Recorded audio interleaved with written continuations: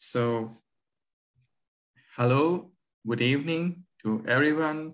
Assalamu alaikum once again. And so we continue with what we left over from yesterday. And then the first thing which we want to learn today is about the modeling of three-dimensional structures of protein. So as you can see on the left side, there are so let's look at on the right side first. Okay, so so overall approach you see here. So if you want to learn about different softwares, what softwares are there, you can have a look on the Wikipedia list of protein structure prediction softwares. And then on the right side, okay, let me on the pointer. Yeah. So the very important thing you need is the protein sequence. And the protein, with the help of protein sequence, you do multiple sequence alignment on some database, okay, XYZ database. And then there is, what happens is multiple sequence alignment, and then the program tells how much sequence identity is that.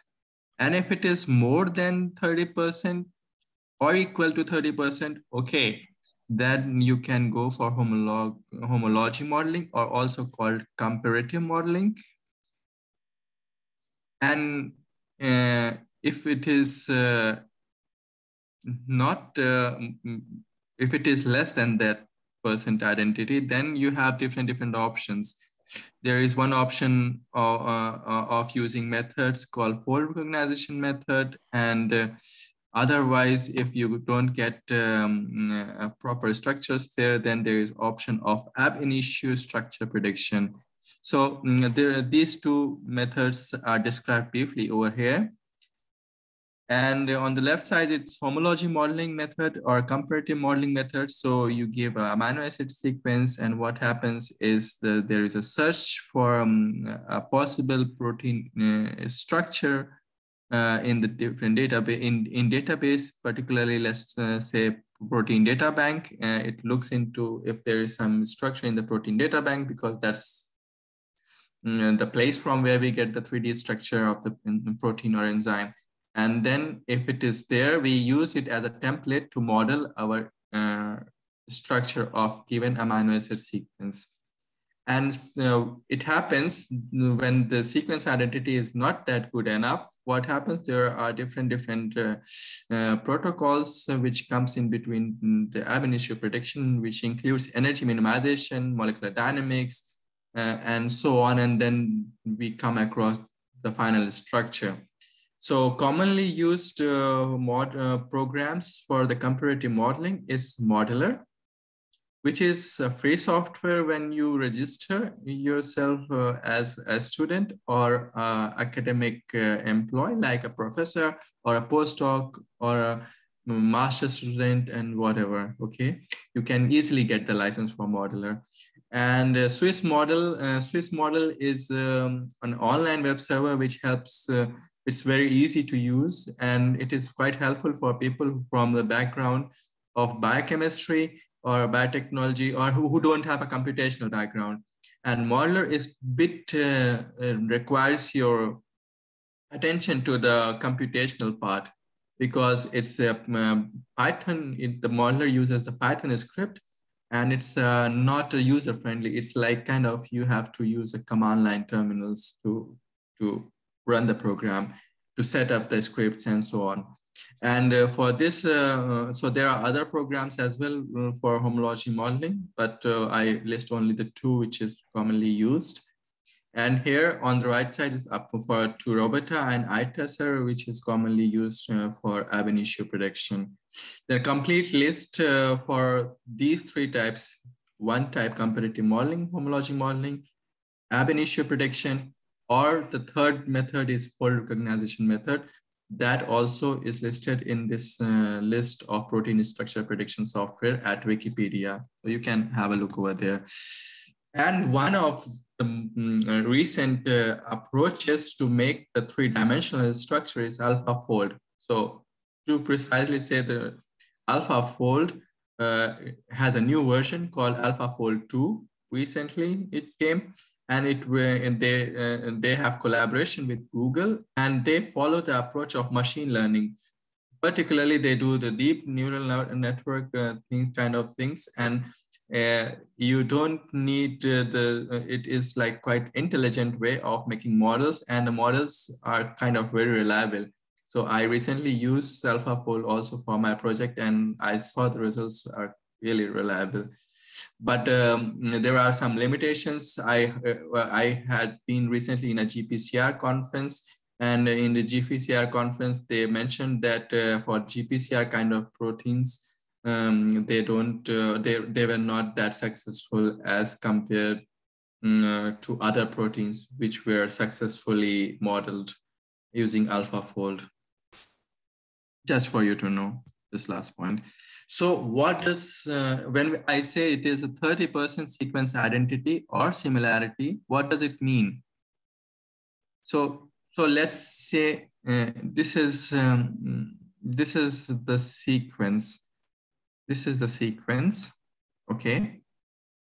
These are two, so this is the sequence of query, and this is the target sequence. And what you see, so the residues are different at, so out of 10, the amino acid residues are different at 3 different positions. Sorry, they are similar at 3 different positions. What was it so? Yeah.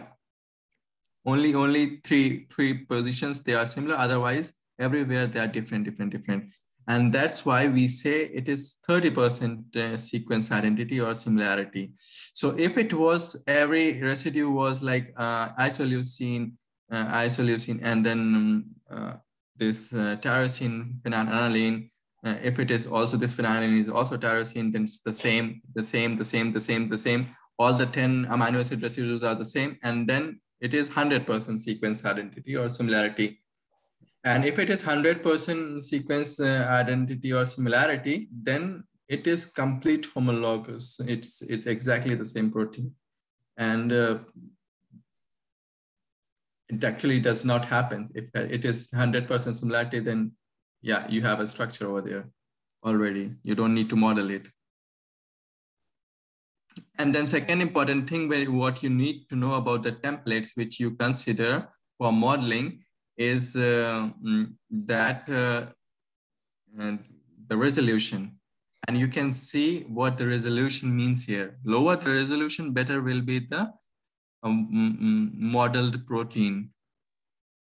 So you see, when the resolution was quite good, 1 angstrom, then you see how much detailed was the information. But when it was 4 angstrom, the information is very less detailed. And for sure, if it is a very bad resolution, then it's not a good template for modeling your protein, because the information which will be passed on from that structure to your model structure can miss some important information.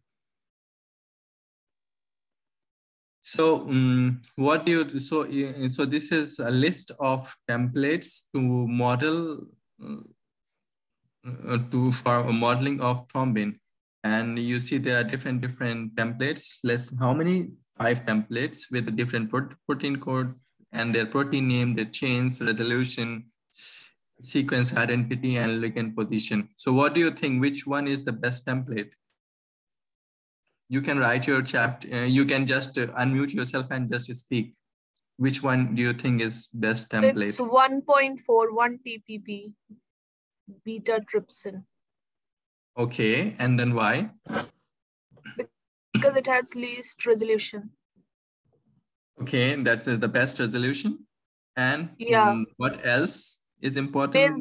Based on sequence identity, it will be like 39.1 because its resolution and sequence identity, like though it's 40.5 sequence identity, but comparing the resolution and sequence identity, both I think 1 Hg.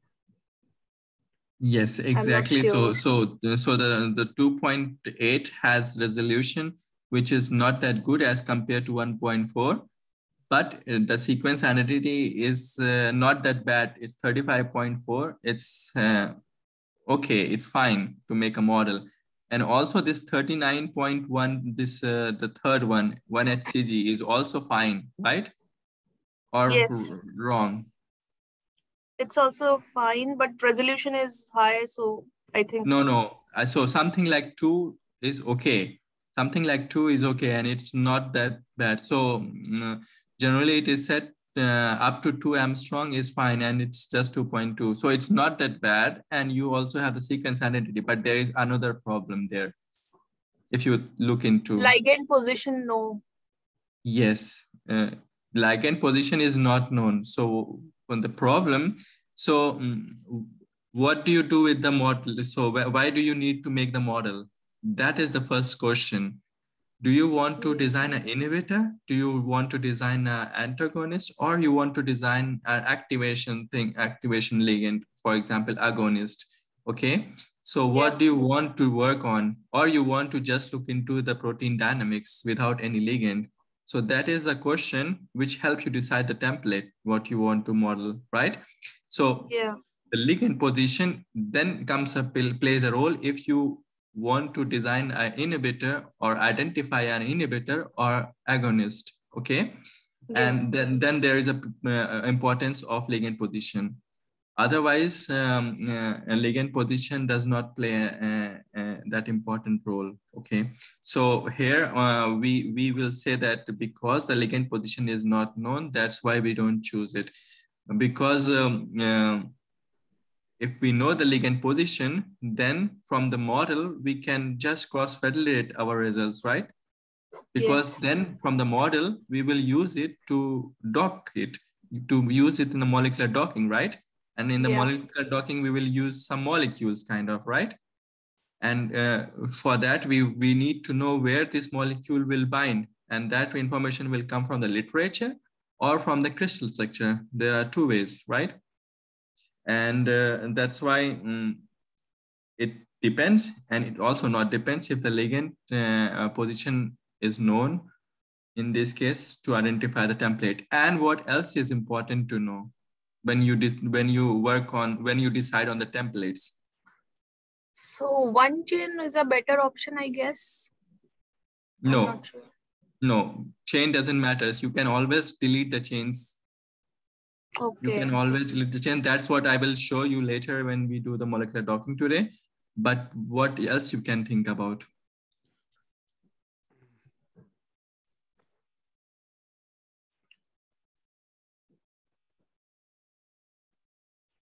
So, okay, let's come to the point. So we also need to look into the structure if it has mutations, if it has some substitutions of amino acid residues, right? If there is some mutation there, if there is some mutation and we want to work on the wild type protein, then of course that template is not good, right? Right. Because if there is a mutation, it's not going to resemble, right, the correct thing. The wild type. Yeah. Exactly. So we also have to know if there is some mutation, and not only that mutation, but also we need to know if that mutation is going to be a problem for your final model or not. If it is not going to be a final problem for your final model, then it's okay. Then if that mutation is not going to create a problem, then yeah, it's fine. You can use that template. And also you can use that template if you don't have any other options. You have just like, for example, over here, you have 5 templates, but you have only one template in all over the PDB database. So then you have no option but to select that only template with the mutation. And also that is true for high resolution template. Like, for example, if you have only one template and that is 3 Armstrong, then also if you don't have so many templates, you have to go with that template which is available. So one is better than nothing, right? Yes. So how we will know if this mutation is not affecting the protein or not, like just by literature search? yes, and like if that mutation is close to the binding site where you want to bind your ligand. Okay.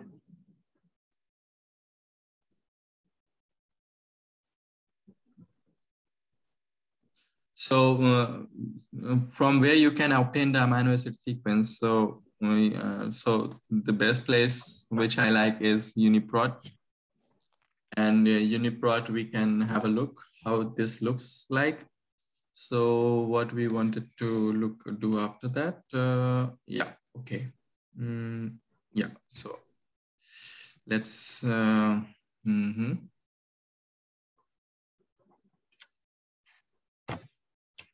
yeah.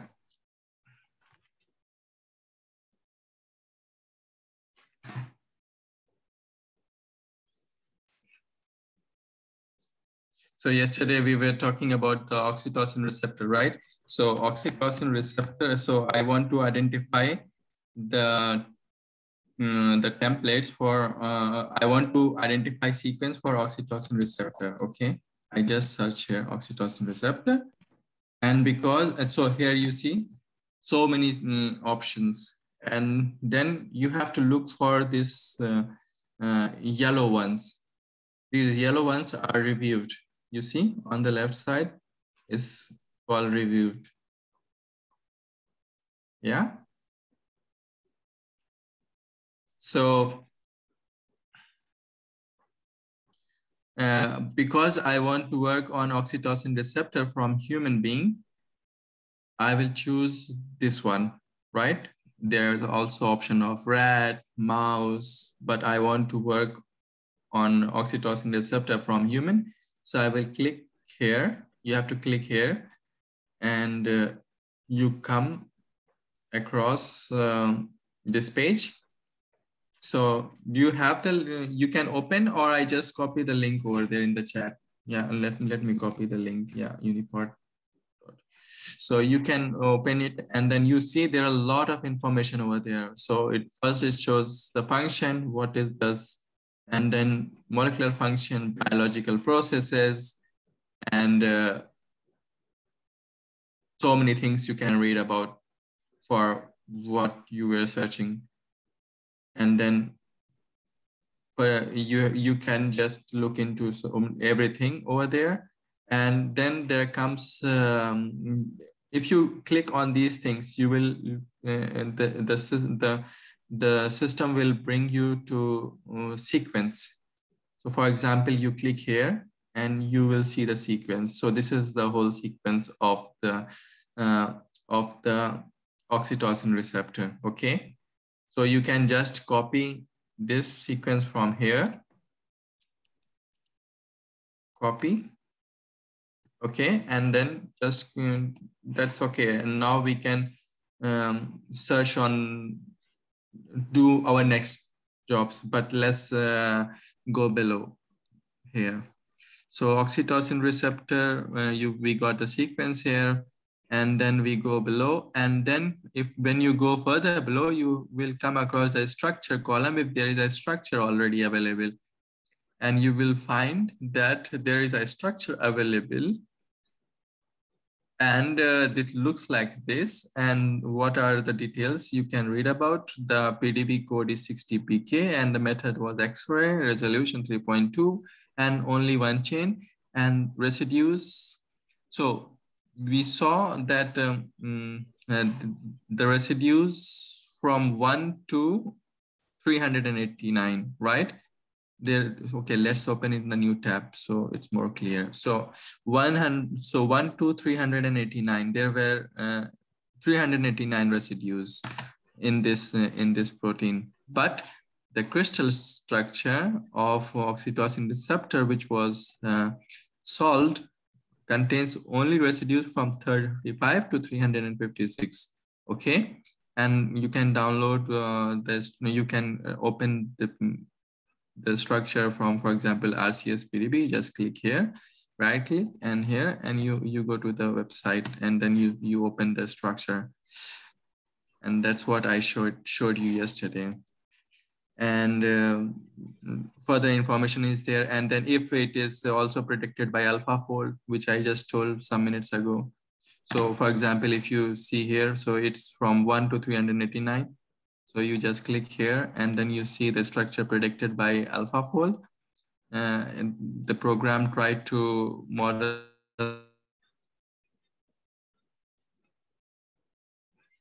the whole protein, and then you see the information about this part of the sequence.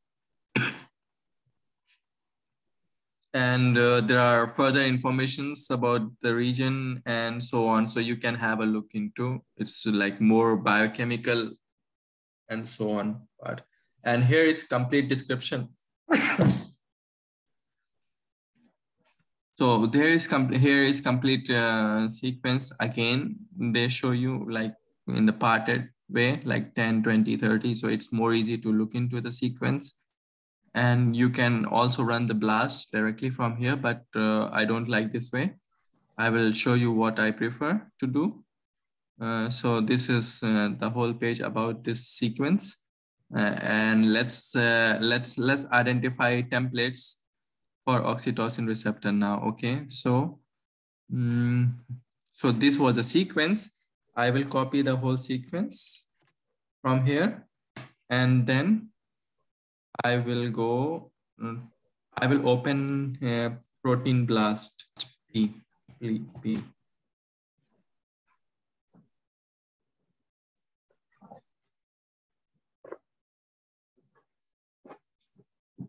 And here you see, so blast P is for protein blast, okay? And what you have to do is you have to copy your, what you copied your sequence, you have to paste it here, like this. Okay. And you can also select the range which you want, but I want to run the blast with complete sequence of oxytocin receptor, and then I can rename it to what I want to. Momo course SSGSA. I put the job title there, and then what next I want to is I want to select the database where I want to run this. I want to run this. I want to run the alignment for the sequence, like where I want to find the similarity, where I want to do the similarity, but where.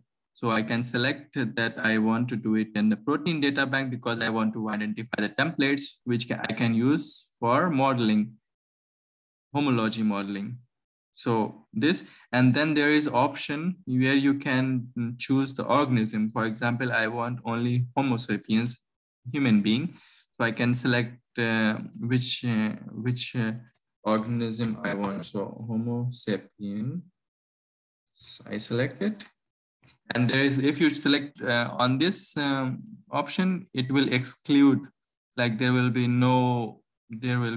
kind of, everything will be shown except Homo sapiens. So, but I want only Homo sapiens, so I will not click here.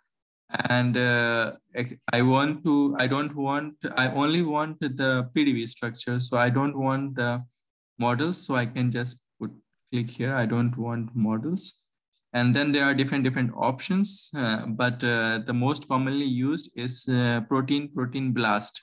So the sequence of this protein, which is called oxytocin receptor, will be will be done blast basic local alignment search tool on the protein data bank for protein with the structures in the protein data bank. And then you have option to show the results in new window. So I will click here because maybe I want to set some other parameters later. So I want a new window to open. So I will click here, blast.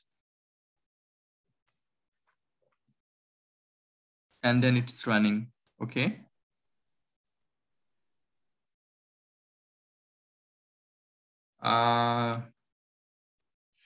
You have the link for blast, right? No. So it's running over there. So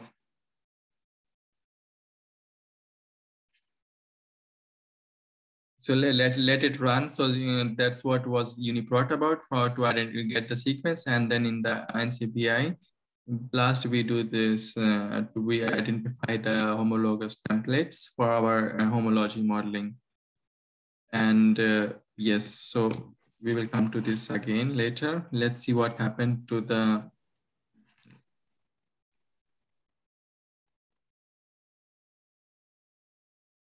process and it's still running. So longer the sequence, it will take a lot of time, just for you to know. But it's also easily understood that it will require more computational power and more time, that's why. Similarly, you can, so let it run, then we can look into another protein. Let's say cathepsin S. So there are different type of cathepsin and they have different roles. For example, cathepsin S has a role in cardiovascular diseases.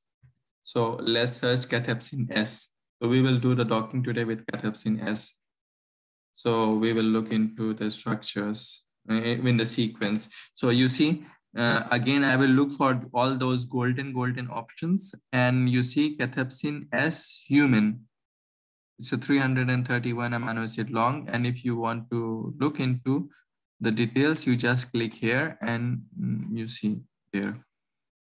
Again, all the information is there. And if you go down, you will find that if your protein has some structure resolved, and you see, wow, there are a lot of structures resolved for cathepsin S. So a lot of structures are there. So Rayan asks, like, why choose NCBI blast over blast from UniProt? Because I never tried it, honestly. I never do that. So it's like my golden rule. I just identify sequence here and get very important information from here, and then copy the sequence and then just paste it here and run the blast individually on the site of the blast. Okay, thank you. Yeah, you're welcome. So still it is running, and if someone else is also running on their computer, I think it's the same status. So let it run on the background, and then we have a look on other things, and then we will come back there. So so there are two ways I talked about earlier in earlier slides, that there are two ways to model. Why it's not going?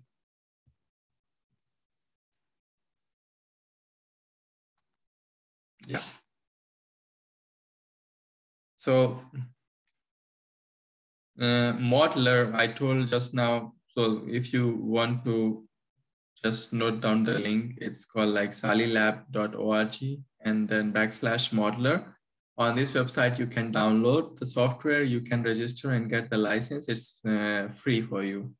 And then you have to so do everything until alignment and file preparation. And this, from this step to the model optimization, this thing in the light green, this thing modeler will do for you.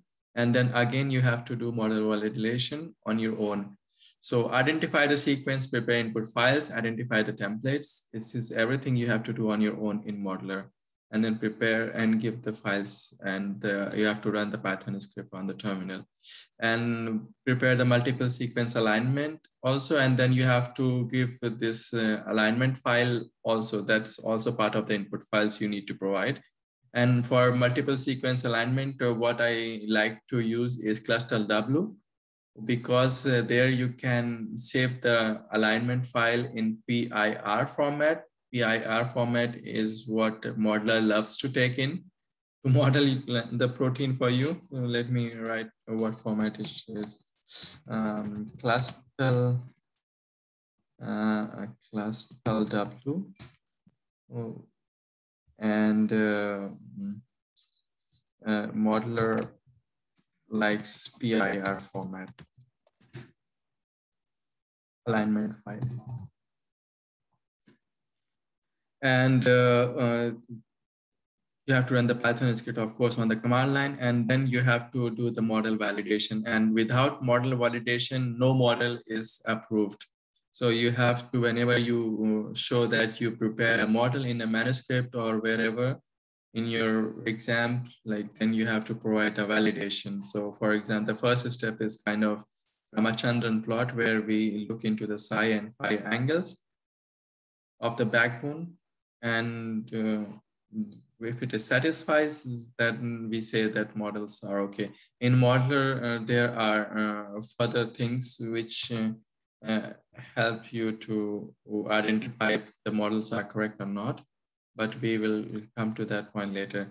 So there is option. So for people with limited computational experience or knowledge, they can easily go to the Swiss model website and then model their protein directly over there. And what you need is just, you need to enter the sequence. Or if you don't want to give the sequence, you can also just give the UniProt ID or the name of the enzyme or protein you are interested in. And then you have the option, like it's not really going, it will ask you if you want to select the templates, then you can say, yes, I want to select the templates, and then otherwise it can already give you model.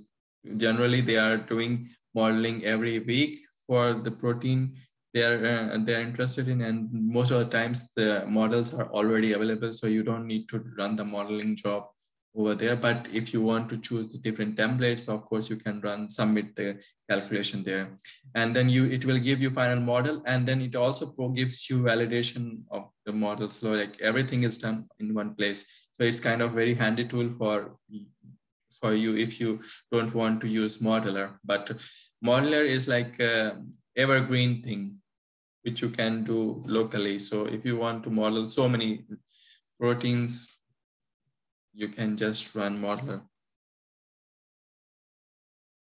And I don't know if it is finished or not. Yeah, it's still running. So let's continue to save the time. So if you look into this this is called Ramachandran plot, and you see this guy in black and white. He's called GN Ramachandran. And this plot consists of 3 important regions: the beta region, and helical region left is on the right side, and right-handed helical is this side.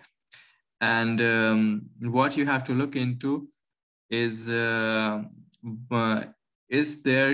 some residue of your model which is in the disallowed region? And if it is there, it is a part of important amino residues of your enzyme or not? So the disallowed region is this beige colored, and generously allowed is yellow region, and additionally allowed is the brown region, and the most favored region is the one in the red. And what the people from this background say is that if if 90%, that means out of 100, 90 residues fall in this category in the red region, then the model is good. So if it is 89, then it's kind of, you have to think about other things, but still the model can be okay. But if it is 70, for sure the model is not good. So if you look over here in this region, so let me switch on the laser pointer. If you see here, one residue called serine 128 is in the disallowed region, in the beige. So I will go back into the literature or into the papers, and then I will find out, does this serine 128 plays important role in binding of ligands? If not, does it participate in the dynamics of the enzyme somehow? If not, then I will say, okay, it's safe to go ahead with this model. But if it is part of the binding site, if it is part of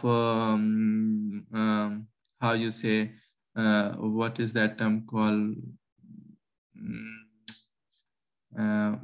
That site, allosteric binding, allosteric site, which affect the protein from distance.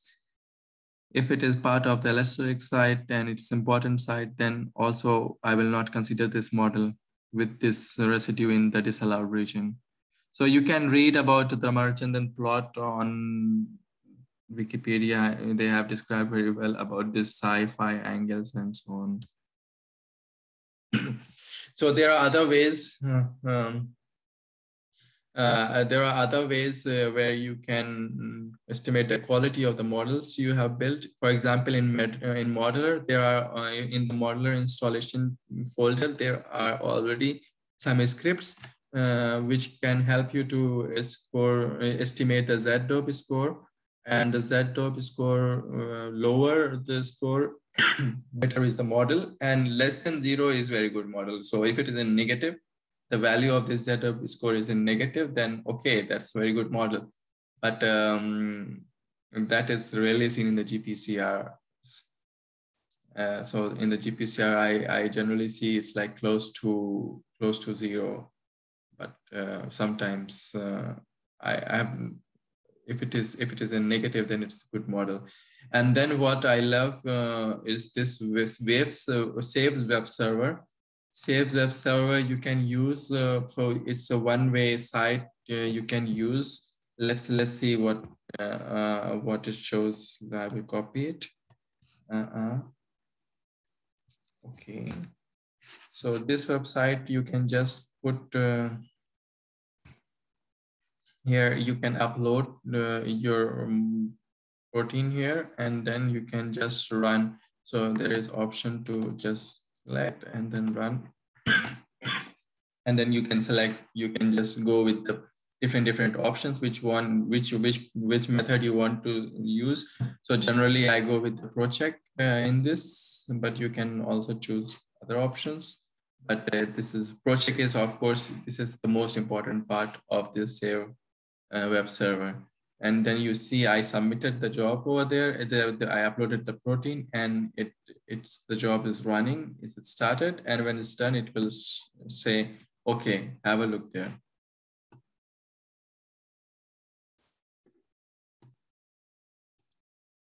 So it was a crystal structure. So it was not model, and then yeah, it shows a lot of warnings, errors, and so on.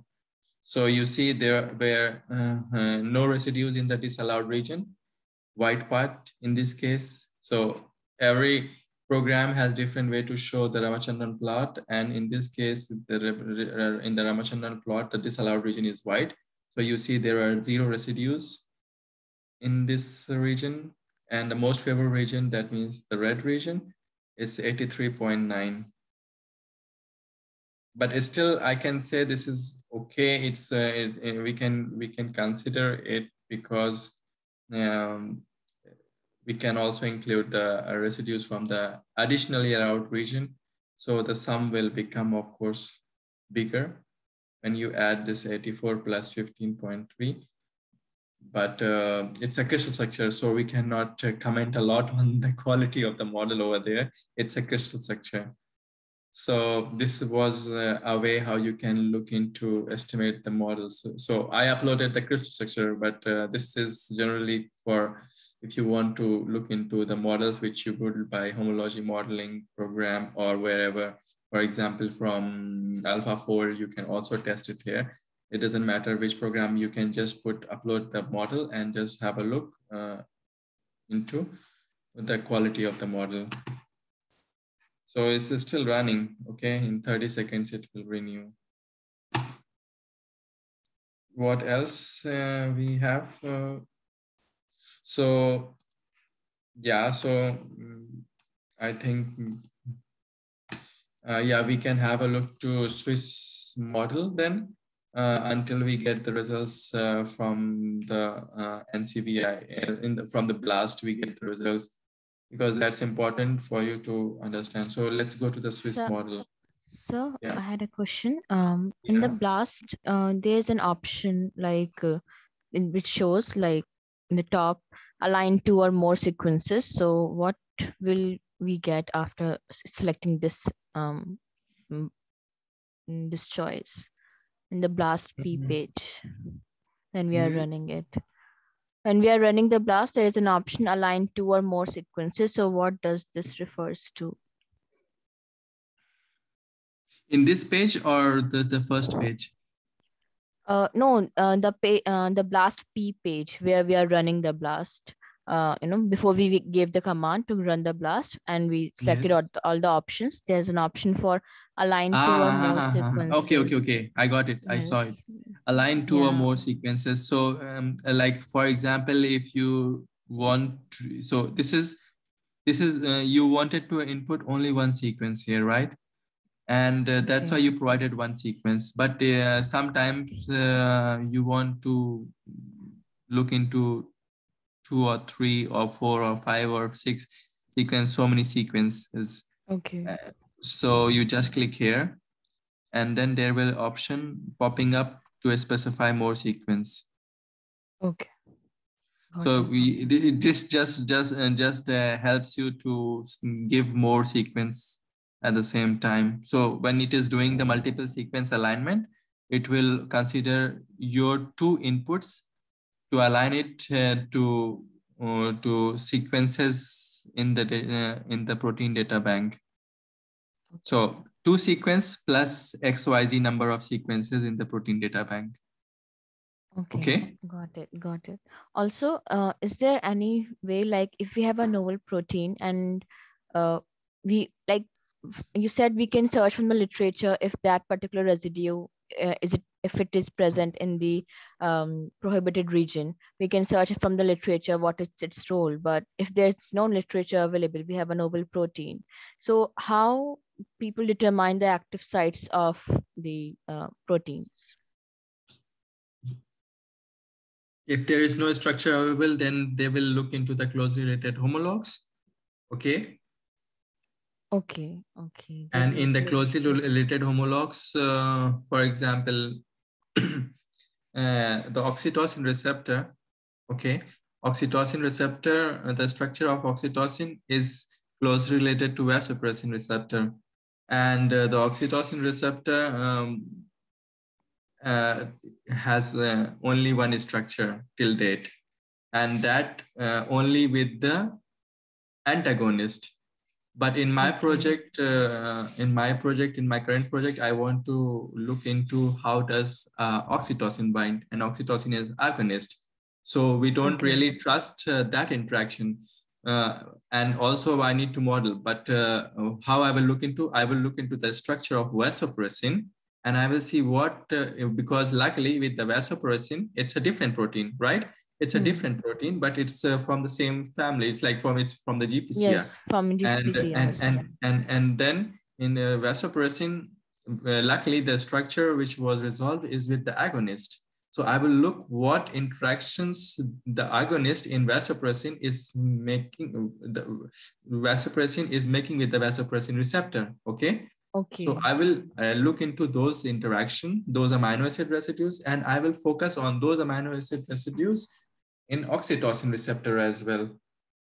If the oxytocin is making such interactions, because it is the molecule, the oxytocin and vasopressin, these 2 peptides are only different at 2 amino acids. So it's 9 amino acid long peptide, and it is just different with the 2 positions, like third and like one more position. So only two locations are different. Otherwise, it's the same peptide. So you see, it's like quite close to. So you have to look for something which is really close. And if by chance it is so novel that you don't have something like that, then you are kind of you have to go through hard time then. But for sure, you need some Also, if we don't have justified way, because then to convince the reviewers is not easy. Yes. So if we don't have anything, then we will go through wet lab procedures, or we can do something. We can do in the computation. We can do with the computation. Yeah, we can do. Okay. That is what I wanted. Also, if there's only like difference of like 2 amino acids in the peptide, so how is it different from isomers, or like they can be isomers too, if we can think like that. Yes, yes. But they are like, right now we are like recognizing them as two different proteins. So so how we will make that judgment? Yeah, the way they bind, that is going to be different for sure. The number of the molecular interactions are going to be different in both the cases. How close it is, anyway, that is something which is going to make it different, and that's why you have to look into the interactions which it is making, and the one of your interest, what interaction that is making, that will be for sure different. That's why it is different, and that's why it is selective, right? Okay, yes, yes, got it. So Thank you so much. oxytocin can bind to vasopressin as well. Oh, But yes. oxytocin can bind to vasopressin as well. Oh, sorry, not to vasopressin receptor as well. Sorry. Yes, sir. Yeah, yes. It can bind to vasopressin receptor as well. So it can bind, but the action which is required will be only triggered when it is binding to the correct receptor, right? Okay. And that is the only play of the molecular interactions. Okay. So we have the list here now. The templates are ready to see. So you see in the BLAST, there are a lot of hits there. So 74 sequences are there. But we are we are only focused on the top few. And you see there are only Homo sapiens, because I choose only Homo sapiens. I don't wanted other organisms to be my results. So all of them Homo sapiens.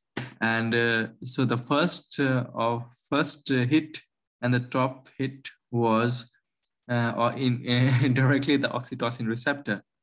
Okay, you see the screen, right? So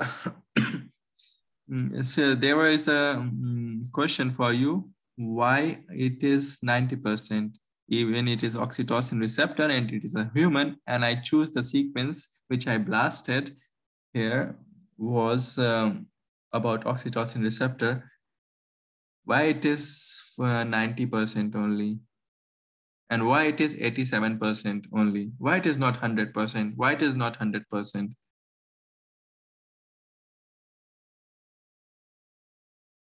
You can give a blind guess. I'm sure you can just give a guess. I just want you to speak so that we don't sleep. Mutations. Yes. And that makes what different? Percent identity or query coverage? What is different because of mutation? Percent identity. Exactly. So Yes. because I told you yesterday, if you remember, there are several thermostabilizing mutations which help to make the crystal structures. And that's why the experimentalists did some mutations in the structures of oxytocin receptor before it could form the crystals. And there were a lot of them. So that's why the sequence similarity, sequence identity, or percentage identity is 90.03%. It's not 100%. Okay. And then why the query coverage is 87%?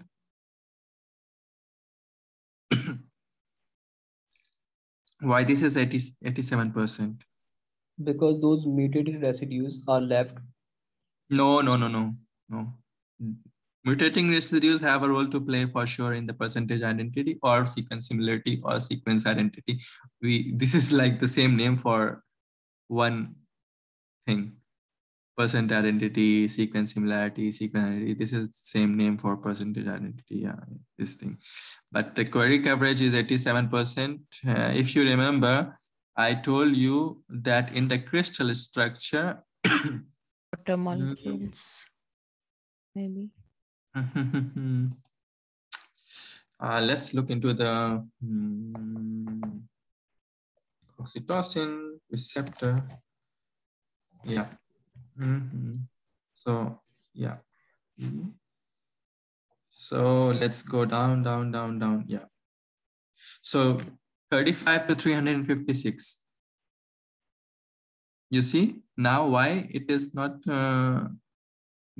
complete. So the 1 to 34 is missing, 357 to 389 is missing. So N terminal and C terminal is not there. The complete sequence was 389 amino acid long. So because the N terminal 1 to 34 was missing, 357 to 389 was missing. And that's why, because these residues were missing in the crystal structure, that's why it is 87.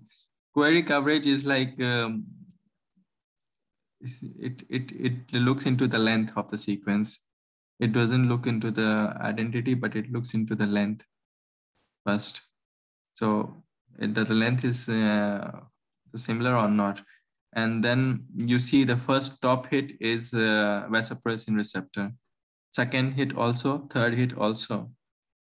So top hits are vasopressin receptor because they are closely related. And you see the identity is close to this. Yeah, 45, 43, 45. So if I want to choose a template, which one I will choose?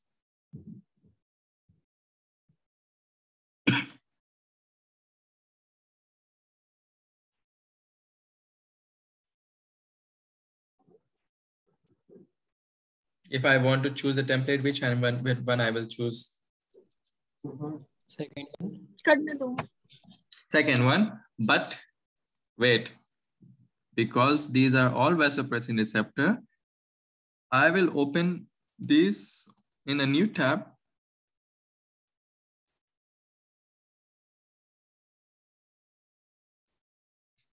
No. Yeah, in the new tab, and then look into the resolution, 2.8, 4.2. So for sure, I don't want 7BB6. So I don't want this second one, third one, 7BB6, I will exclude. I don't want because it is 4.2 Armstrong. And then this one, 2.6 Armstrong. So 2.6 or 2.8. Of course, we want 2.6, right? Because it is better. So that's why we will choose which one? 7DW9. 7DW9. So among these two, I will choose this one. There is not much difference between the sequence identity of the second and the third, right? And the resolution is better for 7DW9. So you know now how you can choose a template, right? So now you know the PDB code 7DW9. So you can just copy here and then you can open RCSB and then you can just write the code here and open the structure and you can download the file for further computation or analysis or whatever. So let's go into the Swiss modeler. So I want to make model of the oxytocin receptor. Okay, so I will write oxytocin receptor.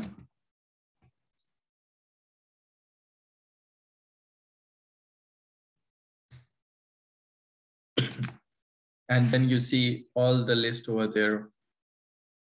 And just in case you want to be specific right in the beginning, I can just give the code of the UniProt. This is called the UniProt ID. I just copy it from here and then paste it here. And then just press enter. And then you see, it just directly takes you to that particular protein. You don't have to option choose. You can just open directly and then it gives you, and then it says we already have a structure. Resolve Swiss models. Yeah.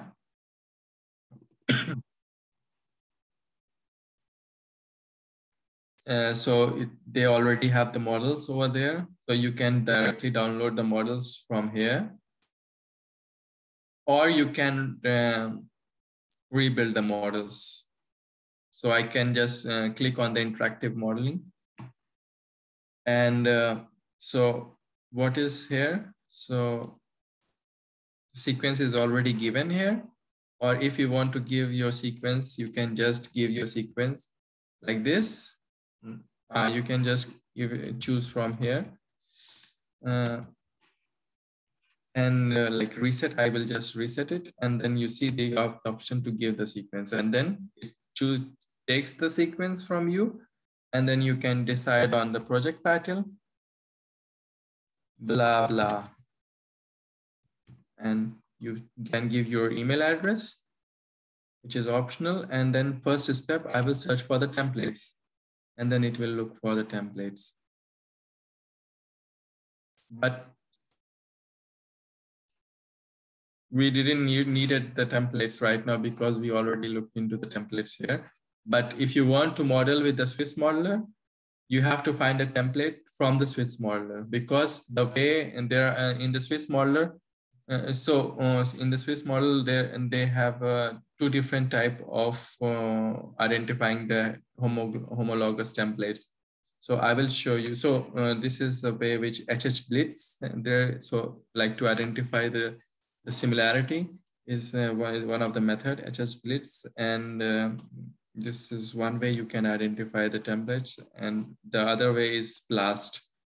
Okay, so we did the BLAST, and you will see, you will find that some of the templates which BLAST finds out is not listed in HH Blitz, and with HH Blitz listed out, you will not find in BLAST, but that happens rarely, but it can happen.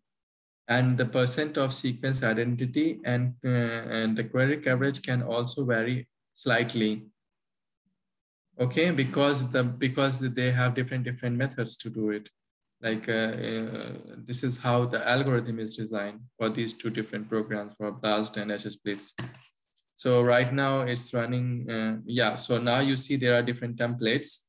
Okay. And so it shows you all the templates right now. Yeah, so you have the option now to choose build the model by choosing the template. So if I want to use I want to build a structure of oxytocin receptor in the inactive state, that means with the antagonist. For sure I will go to choose the crystal structure. Okay. But if I want, because the oxytocin receptor structure has the inhibitor with that, maybe I can open the RCS and then I can show you what I mean. 60 pK. So here you see, so it is bound with the structure. So this is bound with the inhibitor. It is the inhibitor of the oxytocin. So, but I want to, because I want the model for agonist binding. So I can choose, I should choose something which is bound with the agonist. And this is on the top, you see 7DW9, which we found out in the BLAST as well. So I will just click on this, and then you just say build the model, and the model will be built. So it's running and it will not take, and you can also build models for every template, but it's not worth doing that. It will just take your time. So it will be very shortly, the model will be ready, and when we can have a look on what kind of validations it provides on the website.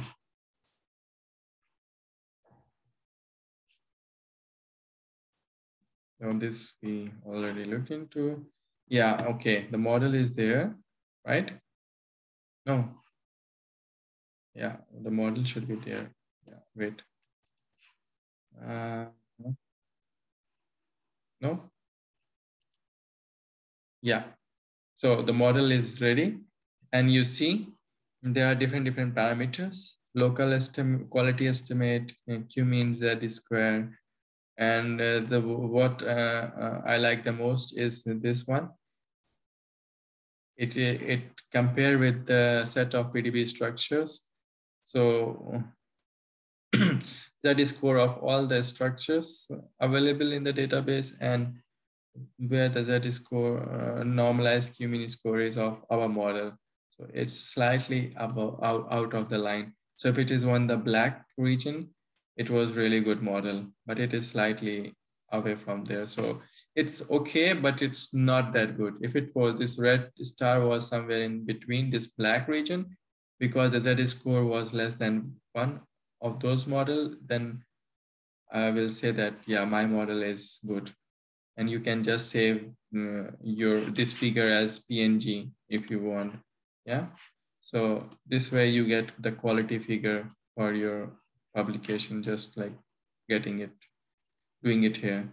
So yeah, so this was Swiss model. You are free to explore, and there are so many options to explore. Actually, you have to do it, and they have the documentation also, and tutorial examples. Just you have to explore. Yes, there was some question, please. Yes, so there's this tag order by in the Swiss model. So what does this represents? Order by GMQE or by oligostate or by ligands or by sequence identity, similarity or coverage? Wait. Let me go to that place. No, in this no. The other page. models. Yes, this order by. Because when you have so many models, in this case, you have only one model, right? Yes. So that's why you see that nothing happens. When if you use like this template, there are 50 templates, and you just put tick here, for example, and just click on build model. Yeah. And then it will make 7 models there. Okay. It will make 7 models. And then in this list, you will find 7 models. And then to order those 7 models based on the QMQE, which is actually the score, which can read about it here, global model quality estimate, and so on. Like there are different options to validate it. So you can just sort it accordingly, or you can sort which models based on the sequence identity and so on. Yeah, this is what it means by order by, because you have only one model over here. That's why you don't see the difference. Okay. Got it. Thank you. So I think we can take a short break of a couple of minutes or 5 minutes. I think that will be better. If you want to drink water or something, you can just go and then come back. We will. So it's I don't know. Let's say at whatever time in India, I don't know it is. After 3 minutes, let's say we'll be back. Okay. After 3 minutes, we will be back, or let's say 5 minutes, we'll be back. Okay, sir. Set. Okay. Recording progress.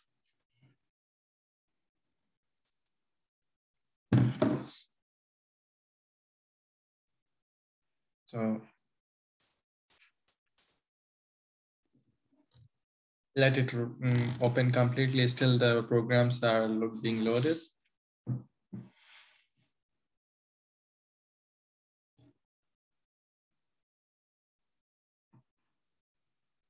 Yeah, so remind me later.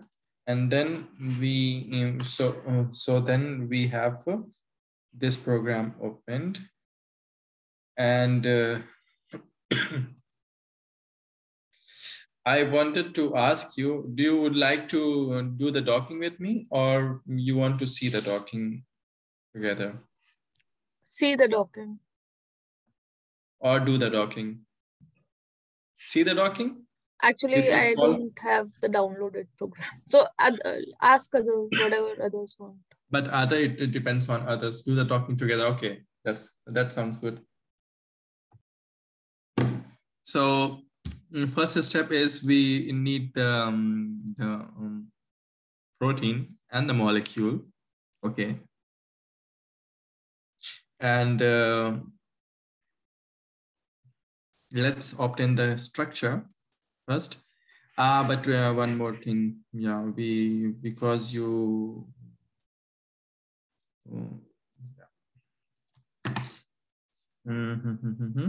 So please, those people who want to do the docking together with me, you need this thing. Download this file and install it. If you are Windows user, if you are not Windows user, then you have to download your respective software from here. Okay.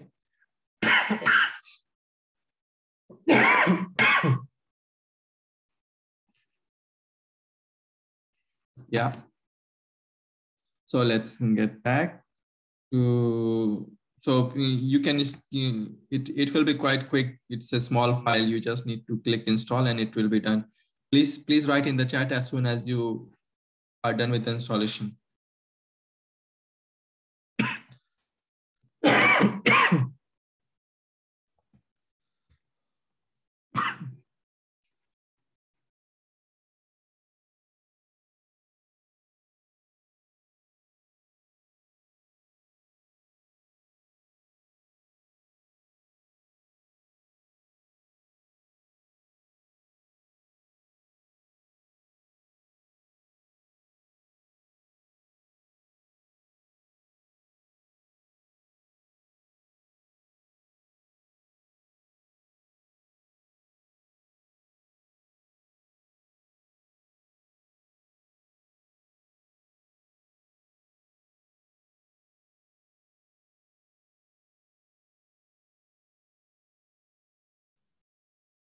I just put in a link there of this website of the PDB. Please open that. And we will, because we want to work on cathepsin, which cathepsin we were working on? Yeah, cathepsin S. And the role was of cathepsin S was in the cardiovascular diseases. So because I know the code directly, so I don't want to spend time on searching different structures. I want to just go with the PDB code, and that is 30VX. That is quite good resolution, 1.49, and it is bound with the covalent inhibitor. So we will do the docking of inhibitor, covalent inhibitor with the cathepsin S. Okay, so you have to go on the right side and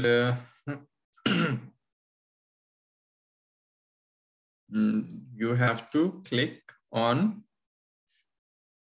download files and then PDB format. Okay. 30VX. 30VX and then download and then PDB format. You have to click on the file and then you see it will be downloaded. And once so you have to create a folder somewhere. Let's say I have a folder called, I make a new folder, Lolo. Okay. Okay. And where is this file which I downloaded? 30VX. That I can write and click show in the folder. And then I find the file here, 30VX. And then I just paste this file in this folder called Lolo. Okay. So first step is prepare the structure. So it is, so if you double click here, you will see that it is, it has two chains and of course the molecule there, 30VX. sorry, I mean to say this inhibitor. In this structure of 3OVX, the inhibitor, this inhibitor of cathepsinase is there. And then there are two chains. And how you will find there are two chains? Of course, you are looking at it with the eyes. You can see that there are two chains. This red thing is the water molecule. Okay. And so I will show you quick way to delete things. So first you click on S and you see the sequence. So you see the chain A, you slide this and you see chain A, and then you see chain B. Okay. So I want to keep the chain A and delete the chain B. Okay. So I will click on the residue here. I will click on the residue here, and then you have option to choose the chain. So you can click here, or this is the safest way. Click on this and then chain B is selected. The whole chain is selected. You see, this OOO is water molecule. And you can just go to action and then remove atoms.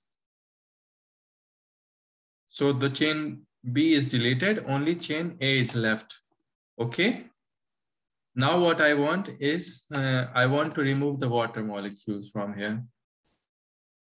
I just go to action, and in the list, I see remove waters, and then I remove water, and it's done. And I also don't want the molecule, the ligands I don't want, okay? So this ligand, so yeah, so you will, because you have selected, you have to change here to residues or molecules, yeah, and then you can choose the molecules.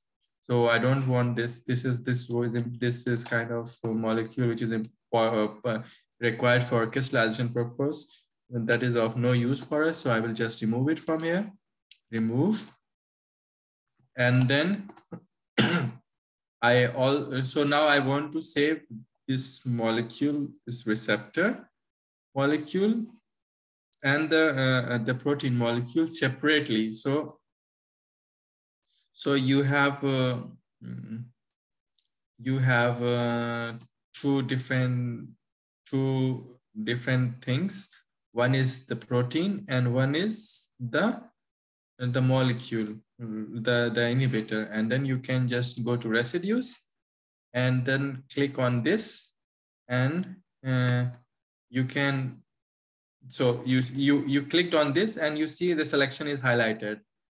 What you have to do is select on this and then go to action, and I will do extract object. And you see the object is extracted. What was the name of object? We can just rename the object name.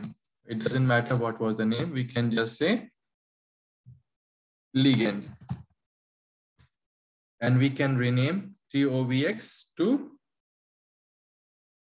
receptor, or protein. We can just write protein. Is it clear, or you missed something? I can just repeat it.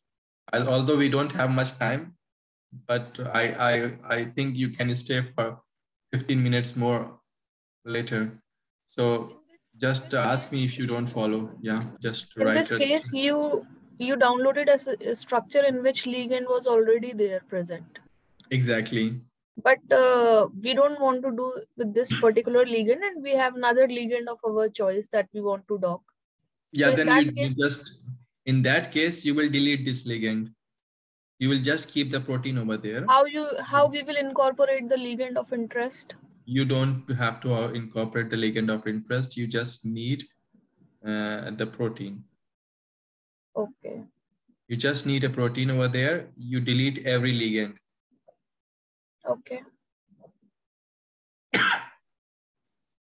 But remember one thing, sometimes in the complex, sometimes there are some ions which are important, for example, calcium ions or iron, or some ions are important for the interactions. Yeah. and then you should not delete that. You have to leave that in the system, so you have to leave that. You should not delete the whole thing then. Yeah. So you see, I have now separated the ligand from here, and that is for purpose. We will not use it. So these two things will become two different files. You have to go to file and then export molecule. So how do I remove water molecules? I can hide them, but I don't No, know you how don't have to hide, but you have to delete. You have to go to action. Yes, and You have to go to action and then remove waters, because waters will water will create issue in because it is unnecessary. Yeah.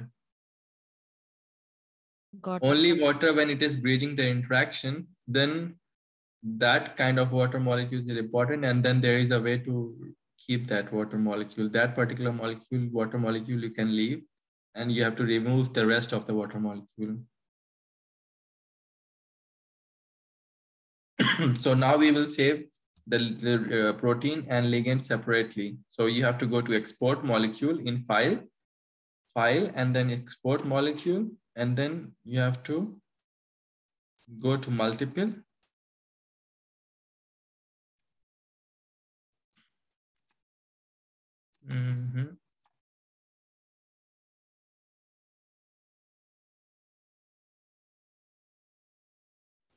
Can we save? Yeah, I think we can save one file per object. Okay.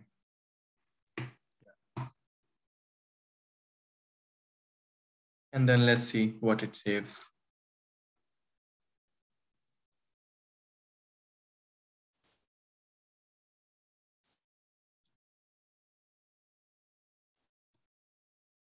So it asks you 2 times because there were 2 objects. So if I open here, I see protein separately and ligand separately.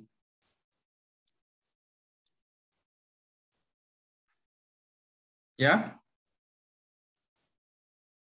It feels like everyone is sleeping. You have to. Yeah. Okay. That's good. People are alive. So we have now protein and ligand now here. So you know that the crystal structure does not have we in the crystal structure there was no hydrogen bond.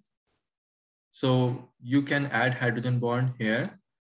You can just go to action and add hydrogen. And then save molecule again. And then select ligand. And then you have to go to drop down and you have to select PDB. And then save. And then yes. So now when you open, you will find that there is hydrogen bond there.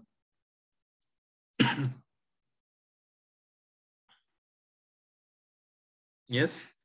And the protein, we can add hydrogen later in the program itself.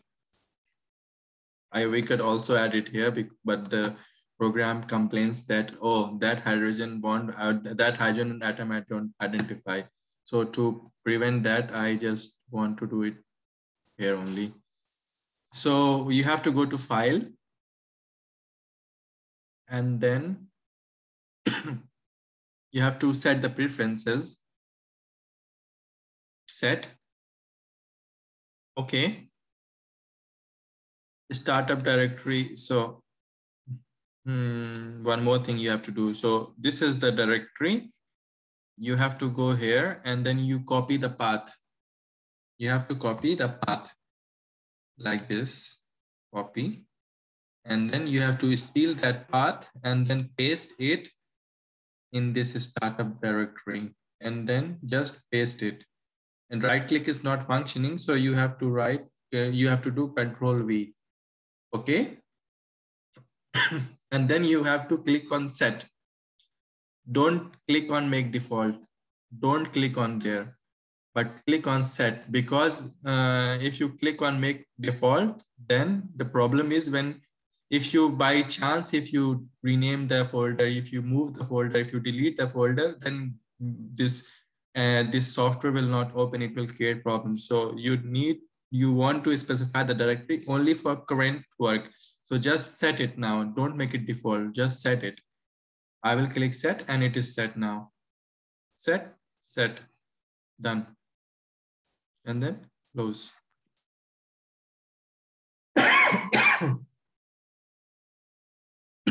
Now I want to load the ligand.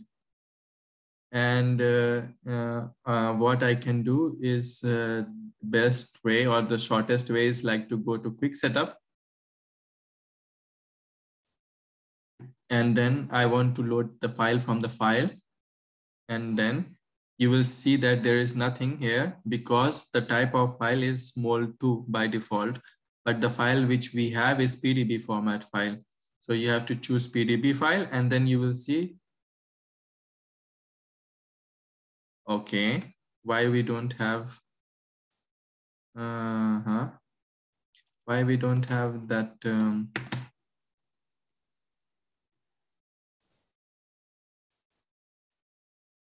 wait, the ligand file does not recognize because it was saved in the CIF format. Okay. So maybe you saved in the PDB format. If it is not, then you can go, you open the file here and you can for sure choose file, export molecule and save, and then you can choose PDB and then ligand and yeah. So now it is, the file is in the PDB format. And this is what the program is asking for in the pit. Okay, now it will make it problem for me. Quick setup from file. And then, so it accepts only 3 formats, mol2, PDBQ, PDB file. So PDB file and the ligand is there. And then I will select accept and the file is created. If you go into the directory, you will see that this file is created, ligand.out. Okay.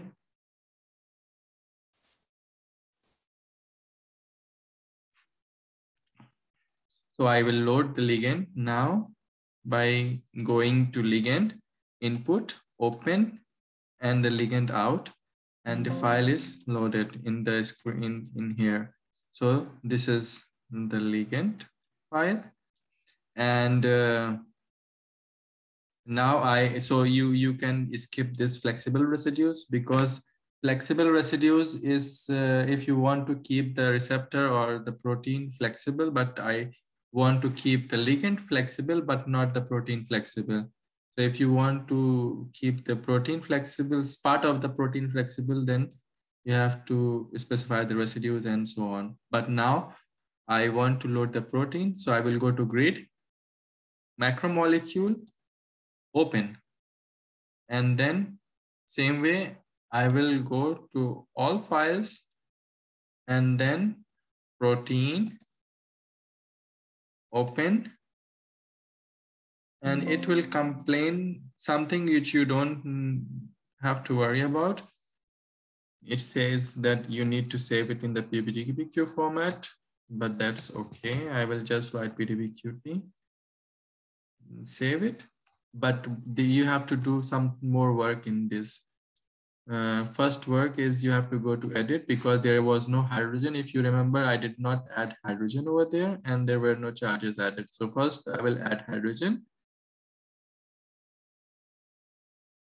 And then all hydrogens, and then of course, okay, hydrogen is added. and then I will add the Coleman charges. So generally, Coleman charges is added to the protein and Casterio charges are added to the ligand. So in this case, because we are adding charges to protein, I will say add Coleman charges. So Coleman charges are added, okay? And now I want to save again my structure. So I will go again, choose protein again, and then I will choose protein here and save. Yes. No. Yeah, it always makes this issue. Maybe some of you did not have the issues, but sometimes you face issues with saving of the file.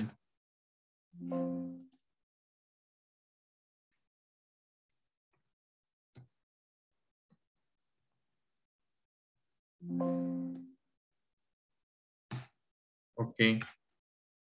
So did it work for some people or it does not work for anyone?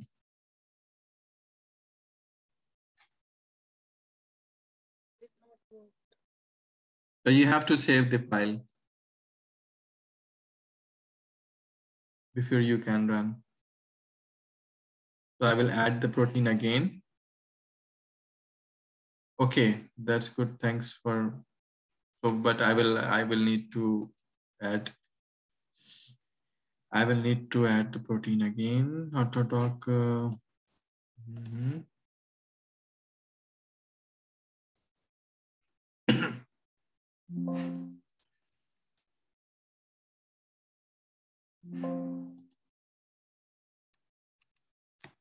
I will add the hydrogen again. Add, and then add Coleman charges, and then I will save the protein again, and I will save as PDBQT, and should save now. Yeah, it worked. So the receptor is saved now with the hydrogen bonds and the ligand also. And can you tell me why we already have the ligand over here in this, like it is already docked? Why? Can someone tell me? Because we first put ligand here and then I don't hear, it's so soft. Hello? Hello? It's very, we don't hear you. Hello, can you hear me? Yes, now. So because we opened ligand first and then we opened protein in the same window, in the same Autodoc tool. No. It is it is already looked like in a dot conformation because the receptor and the protein, the ligand and the receptor were separated from the same structure, and we did not uh, how we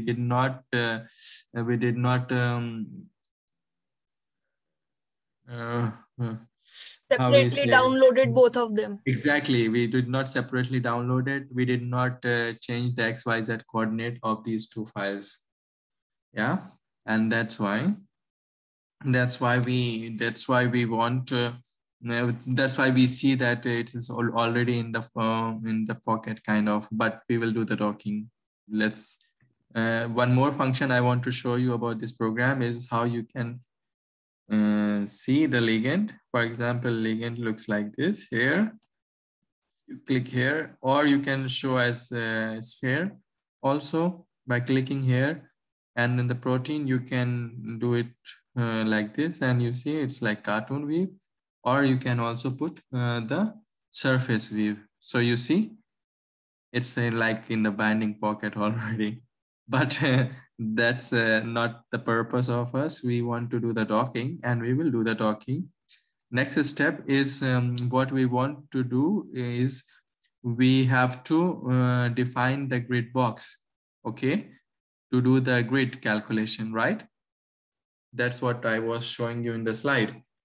So for that, we need to tell the program what type of ligand is that, and then we can open the ligand and whatever we can do. But because the ligand is open already, we choose the ligand. Choose the ligand, and then here we choose the ligand. Okay, not found. Why? We can just add the ligand again. It is a problem sometimes with this software. It should work. Choose the ligand out. Yeah, it works.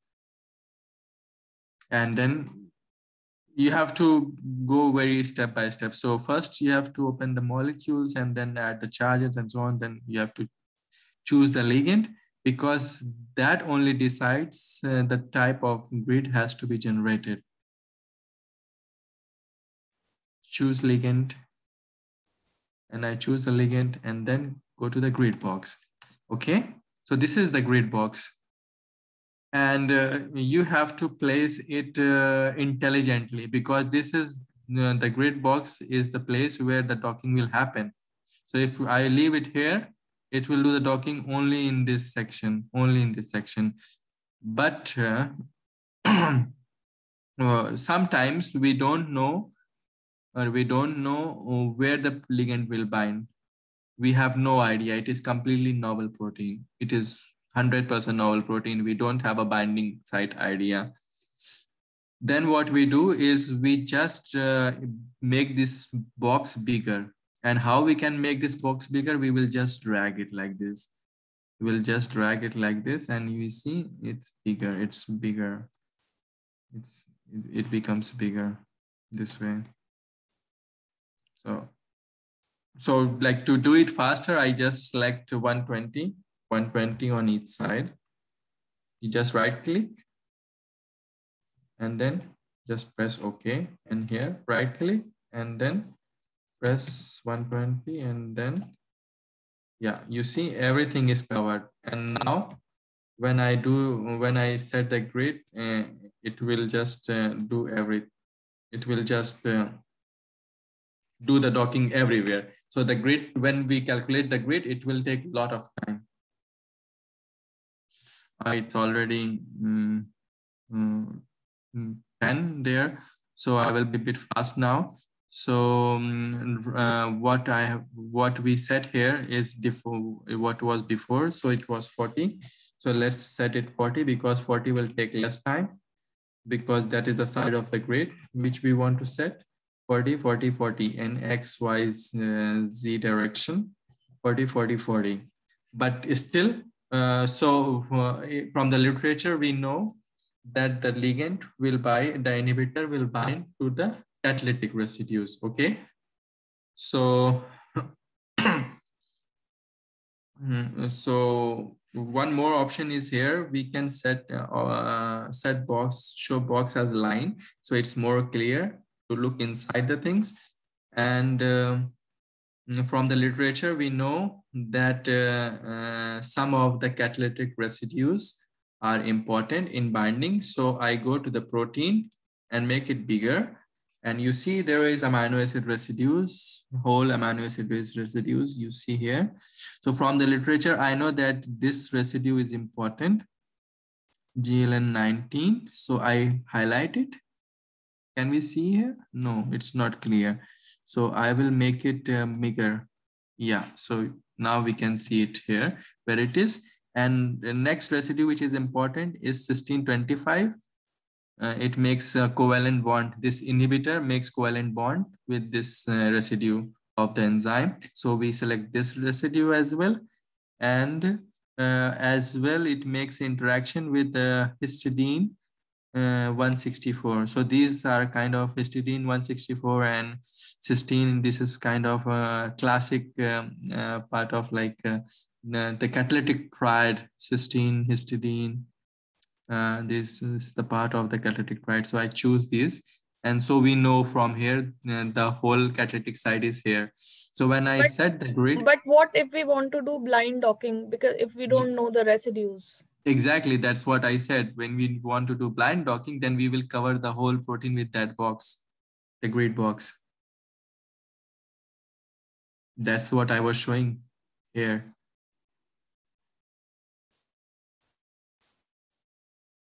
Okay. And now, because we know the binding site is here, so I will move the box to fit here. And we can move it by dragging this scale like this, okay. And like that, making it upper, making it left, making it more again. So you see, so we are covering that those residues now, slowly. And if it is not covering, we can just make it 50. That is better. Make it 50. Make it 50. 50. 50. And then so it's covered now, you see, it's covered. But next step is file, close, saving current. File, close, saving current, and it's saved. So the file is saved. So you don't see, but it's saved. So, and then you have to write output, save GPF, and I will name it grid.gpf. You see the extension GPF.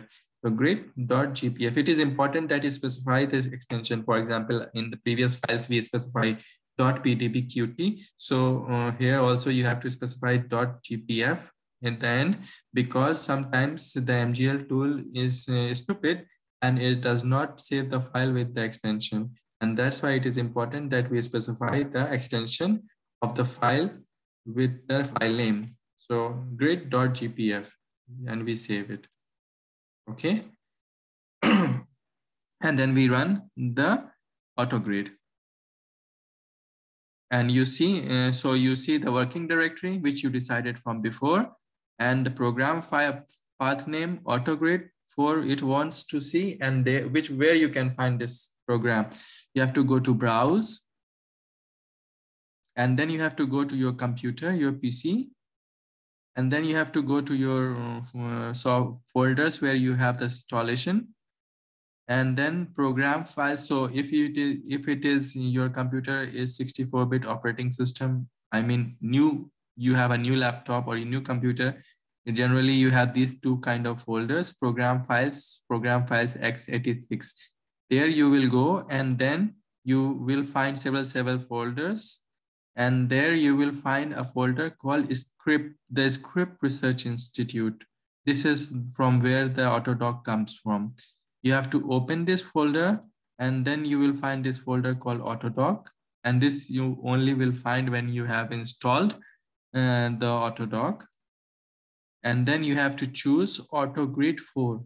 You have to choose AutoGrid 4. You have to choose AutoGrid 4 and then open. And then you see it's there. And then you have to provide the parameter file name. And that you have to come again to the folder you see, where you have the file which you have created, grid.gpf. You select this file, open, and the third line log file is already created now. The path is already created. You have to just press launch. And when you click run and this is running, then everything is fine. If it stops immediately, then something went wrong. So now it finished the grid, because we just set to 50, 50. It was not complete protein. So that's why it doesn't take a lot of time. If we covered the whole protein, the grid calculation would have taken a lot of time. Now we will do the docking. So first we prepare the docking setup, choose the macromolecule, set the rigid file name, and the rigid file name, what was rigid? The protein was rigid. So protein, and then ligand, we choose ligand out. And then you see what type of ligand atoms were there. And you say accept without doing anything, without changing any options. And then you have to choose what type of algorithm you want to use for searching the binding pose. Genetic algorithm. And generally I do number of germs to 100. But because we don't have that much time, I will do, let's say 10, okay? The default, so that we get something for now. And then we go to docking parameters and then say accept. And then other options we don't want to play with. And then we want to say what type of output file we want. And then the first option we choose Lamarckian genetic algorithm, because the search parameter was genetic algorithm. So we choose output as Lamarckian genetic algorithm. Lamarckian is like widely accepted. It's the best. Like some, you can also choose Vina and so on, but Lamarckian is what we are going to set as output now. And then docking parameter file, DPF, docking parameter file, docking parameter file, DPF, and then we say save. And then what is next is you have to, so now you save the output, you save the required files, and then you have to go to run, and then you have to select run Autodoc. And then again, so working directory is already selected, but the program path is missing. So you have to give the program path, the complete path. So for this, you browse here, and then again go to your PC, and then where the installation was there, the scripts, where is the scripts? Yeah, and then Autodoc, and then Autodoc 4, and then open. And then you see it's there, it's loaded, the path is loaded, and then we have to specify the parameter file, which we were just created, doc.dpf, and then we choose it, doc.pdf, and then the whole path is required. This DLG means docking log file. So let's launch the docking. So if everything is working fine, the window remains there. If there was some issue, some problem, this window immediately goes away. So if it is there, we are happy to see it. So let's wait for a minute or two when it will finish. So when it will finish, we will look into the results, and then we are done for today. So by the way, in the meanwhile, we can have a look into other things. So so there are other options. Like sometimes what happens is that you have a peptide to dock with the protein, and Autodoc has some problem with doing, because you can only dock small molecules in the Autodoc. I mean to say small molecules is that there is some certain limitations of Autodoc. If their number of bonds are increasing in the ligand, then Autodoc fails to do its job. And then comes the role of other softwares like web servers, for example, where you can do protein docking. I mean, protein docking is like protein A and protein B. You want to do the docking with them, and then you take these to protein and then prepare the system and do the docking, score, and then there is a complex structure formed. So you can do this online with this software in this web server, HADOC, ZDoc, FlexPepDoc, and you get the results done. And it's quite easy to do that. You can just look on your own over there. And if you are rich, I mean to say, if you are working in a group which already has a software called like Discovery Studio or some software like that, allows you to do the protein docking on your computer. You don't need web server there. But for general purpose, for people who don't have money, they can always use this kind of online servers, and the results are quite reliable. And you can publish your paper with these web servers as well. So in the meanwhile, we get the results, which is not ready. It's still running. You have any question You can just start asking, so we save time. So I have a question. So suppose I want to get connected to supercomputers, and I have that in my institute, and my boss wants me to do some kind of ligand search, like from a drug database. I have to narrow down to certain drugs that actually we want to work on. So it's kind of like we have to narrow down. So for that, definitely we have to dock multiple drugs, like maybe like 10,000 drugs at a time or 20,000 drugs at a time. So there might be some kind of things that we need to connect to, like how exactly we have to proceed to that. So I have two questions. First question, what is your affiliation? IIT? Pardon? What is your affiliation? You are in IIT or what? No, I am right now in Case Western. I'm in United States, and I am doing postdoc there. Okay. So I thought you are in India, because in India supercomputer is not everywhere. So the first of all, if you have access to software, for example, Schrodinger, you have heard this name. I am very new to this, so I have to learn things on my own because I have some kind of work related to bioinformatics. So I have to eventually learn. Yeah. So there are there is this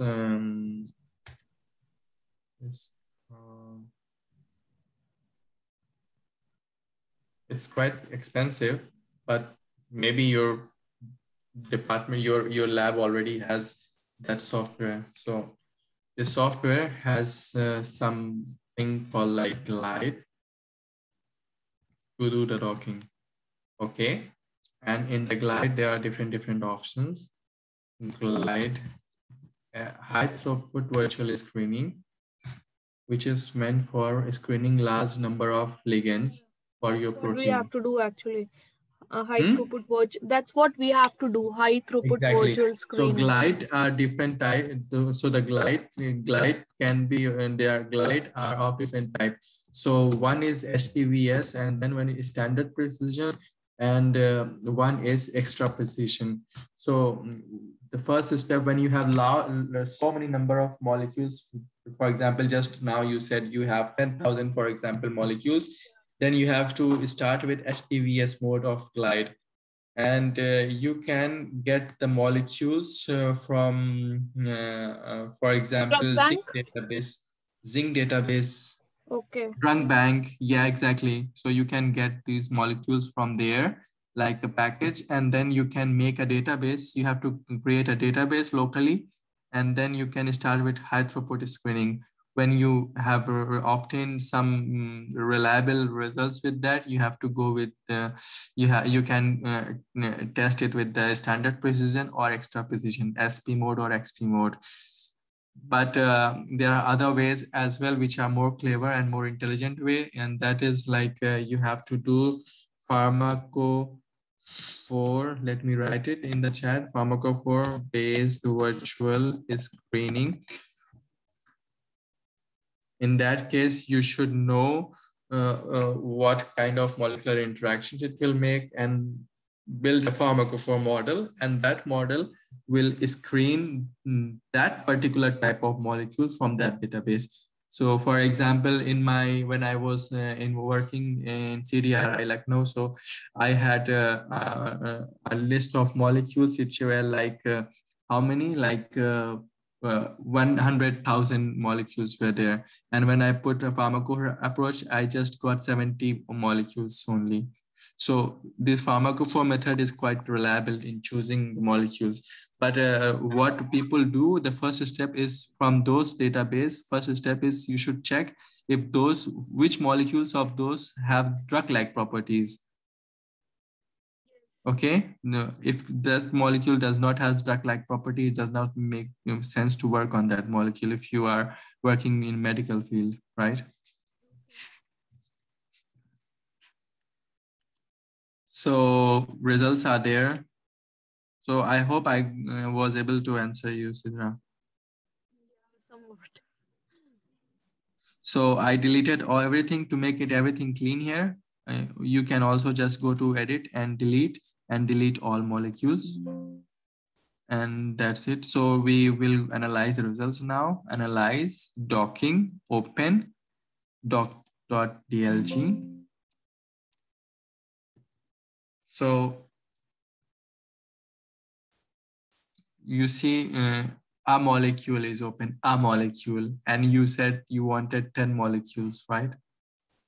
So we have 10 molecules, but we are not seeing them right now. So first we need to open the macromolecule, and that was protein, open. And what else we have now? So we can make things more clear to look into. So protein, let's make it like this. Yeah, now it looks more beautiful, let's say. And then we set the ligand like this, so it looks more interesting now. Or this, no, this is it's ugly, so it's better. And we can change the color based on atom type. Yeah, no, it didn't change. Pity.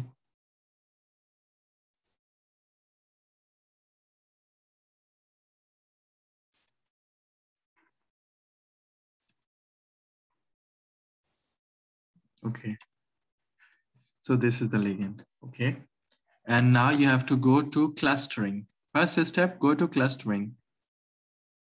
Show the clusters, and then you see. So this is the cluster which was formed. So there were 1, 2, 3, 4, 5, 6. So there were 6 sites where the docking program identified that your ligand can fit. Okay. There were 6 sites. So we did 10 dockings, right? We did number of genetic algorithm runs were 10, if you remember. And from those 10 genetic algorithm runs, we see that 1, 2, 3, 4, 5, 6. There were program identified 6 binding sites, the binding sites. But this site of binding was the best because 4 times the ligand binds over here.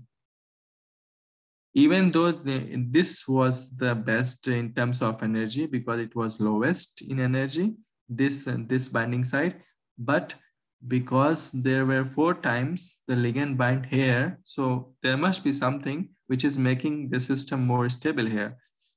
So 4 times it binds. So this is the best site of binding, and that's what we can just confirm. And now what we can, so this is the best binding site. And if you want to read into more into it, and that's what we want to click. So this and sign you have to click, and then you have to click on show info, so you get more information about it. So it says in this cluster so, and then you also click on build hydrogen bond. So 2 more information here, and so a lot of information is there. So inhibition, it also gives you inhibition constant in in micromolar. It is giving you 198.16. So what you like, it's kind of from the energy, from the binding energy, it already estimates inhibition constant, which experimental people look into and laugh sometime, because yeah, it's something like you find there in your experiments. So using this arrow, you can change the docking poses. You see what there is changing. There is change there. You look into there, and you see different options, and you see it is interacting with the glycine 20, glycine 20, glycine 20, glycine 20. So there were four docking conformation. And this was one way to identify kind of the best docking location. But there are other ways also, like which people like to do is like go to confirmation and play rank by energy. Okay, and then the whole thing is ranked by energy. And so you will see that interaction is made. So in this window, you will see glycine 69. Glycine 69, we did not specify it, but I know by my knowledge that glycine 69 is important because it's a S2 pocket residue 69. You may not know, but I know. So glycine 69 is important residue. ASN 163 is also important residue for the binding of ligand. So this is like the kind of best position. So and second, also you can have a look. It is okay. And then again, so you see, this was some other site which does not make sense. It was binding somewhere else, right? So you can just think about like docking can bind things anywhere where it finds okay, but you have to decide on what molecular interactions it is making. So let's say the first one with the lowest energy and good interactions. So what was it? Show the cluster. So actually this is this cluster, not this cluster. In this cluster, this was the best cluster, but that was not good. This was a better place of binding, this in this cluster. So you have to like make a decision based on the literatures. So even though, so this 10 number of GA runs 10 is not enough. This is very less. So that's why I was telling you, but if you have like 100 GA runs, then you have to decide upon which cluster is biggest. But because we did just 10 runs, and that's why I've identified this cluster biggest, but it was my mistake that I didn't look into the residues first. But if I look into this cluster, it is more making more sense that it will bind here for inhibition. So now we know which pose is better based on the molecular interactions, based on the energy, based on the cluster size. At least we see from the clusters that it is better than these 4 binding sites. This is better, but not better than this. So it's, but also not more different from 4. 2 is just close to 4, but it is, we can just ignore these and then look into these 2. And then we see that this cluster of residues are making proper interactions. And next step is what? We want to save the complex. So I will do write complex and then write complex, and then write PDBQT, and that's done. And then we write close and then close this. And then again, we can just clean everything and then open, because that is written in the PDBQT format, and PyMol does not know what is PDBQT format. Only MGL tool knows, Autodoc knows what is PDBQT file. So because I want to later open in the PyMol, so I will open the complex here, and then I will save as PDB, write PDB, and then I will just say okay. And then the structure is saved. Oh, there's a lot of things open here. Anyway, let's go to, okay, no, yeah. So where is the complex? Yeah, here is the complex. And the complex is saved here. And we can go to preset and look into the ligands. And you see, there we have a molecular interaction here, and we can label the residues. Of course, the glycine 69 and this one, which we told that which we know from literature that these are quite important residues for inhibitor binding. The ligand binds here. So so now I think we are done for today. And if you have further questions, I will be happy to take those questions. For Sidra, because you talked about the supercomputers, like or virtual screening. So if you have like further questions, you can also write to me email later, and we can discuss together about your project and how you can do. I'll be happy That to will help be you. better. Yeah. Yes, we can separately discuss it. Sure. Yes. And for others, like if you have a question or you have any thought about the workshop, if you have any comments, please let me know or let us know. Yes. Please do share the slides for further reference. That's like golden thing, right? Please share the slides. Yeah. So like yesterday, please write yes in the chat so I know who were in today's session. So I will send you directly the slides. So everyone, please who are present, please write yes, and I will send you recordings. I will upload on the YouTube when I will find some time on the channel of SSGSA, so you can access it. But I will not take much time. Just give me 1 week time. Maybe I can do one night, but I don't know if I am alive over the night. Then I will do it. So yes, you have some things to say. Otherwise, I would like to invite Mr. Safdari to say some words to you, and then we can close the session. No, thank you everyone for attending the session. And I would also like to thank Sabha Bhai for sparing so much time, and you must have realized that it was such a informative session for everyone. And inshallah, we hope that we will continue to hold such sessions in the future also for biology. And also you are free to suggest us some topics, as yesterday also we discussed some topics that this can be in the future also, right? So we all have different skill sets in our PhDs and postdocs, and we are willing to share it with you guys also. So if you have any suggestions for the future topic also, you may write to the SSGSA chair or to Sabha Bhai or to us, inshallah. We will try to hold such meetings also in future, inshallah, right?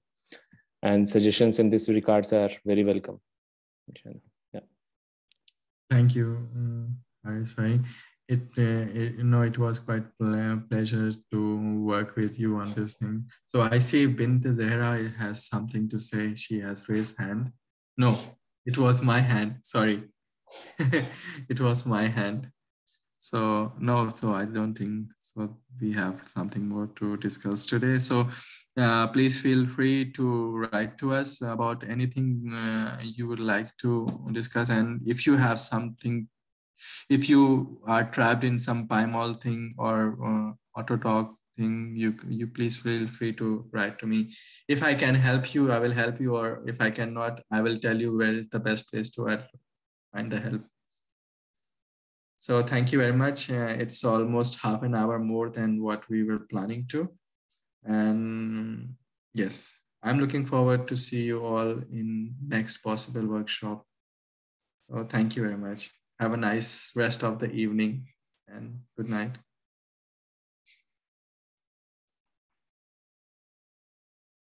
Thank you. Welcome. Thank you.